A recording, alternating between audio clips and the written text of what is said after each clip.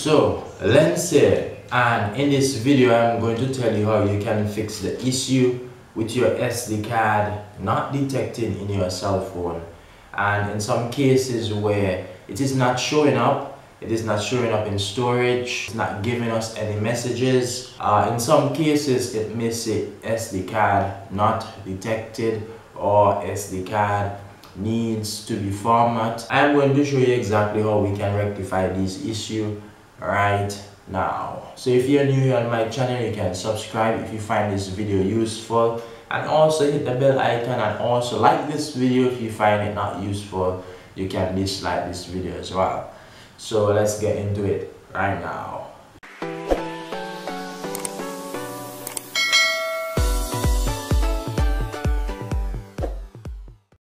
So in this video I just want to show you that I currently have a 32 gig SD card inside of this phone, but it is not detecting. I am going to go to storage and just want to show you that we have about 16 gigs here, and 16 gigs is the internal storage of this phone, and we have an SD card inside here.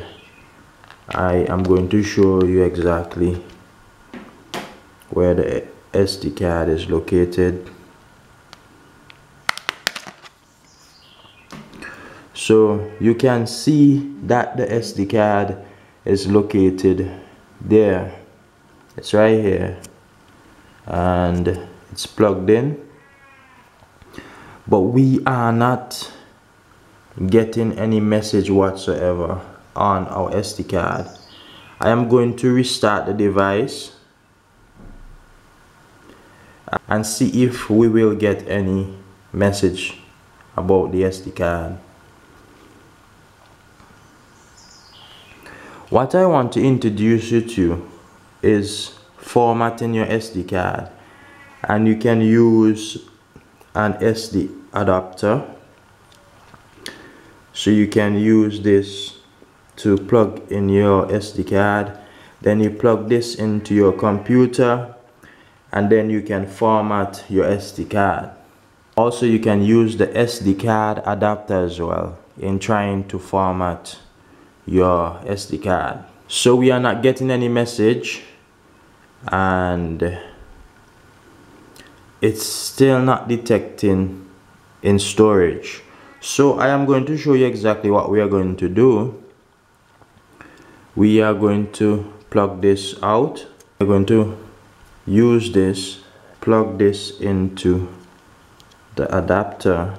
Then we are going to format this using our computer.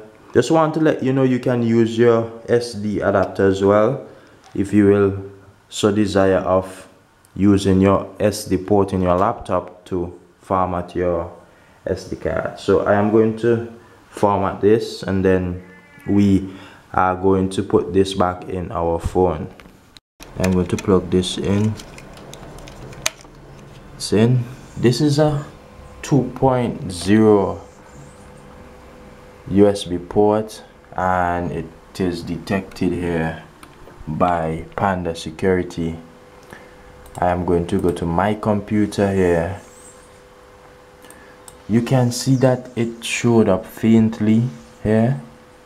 You're not really seeing it as I would like to see it, and you are not seeing the storage space on it, on how much space it is carrying. So